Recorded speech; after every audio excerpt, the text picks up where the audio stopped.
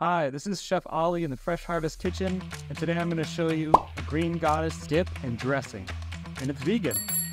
First thing that goes into the blender, a clove of garlic, then the zest and juice of 1 lemon, and about half a can or 4 ounces of chickpeas and their liquid. A little Dijon mustard for kick, pinch of salt. We're going to add all our herbs in. Today I've got basil, dill, parsley, and chives. You can use whatever you have on hand. It's a great way to use up the delicious herbs you get from Fresh Harvest. We'll finish it with an avocado. This will make it nice and thick.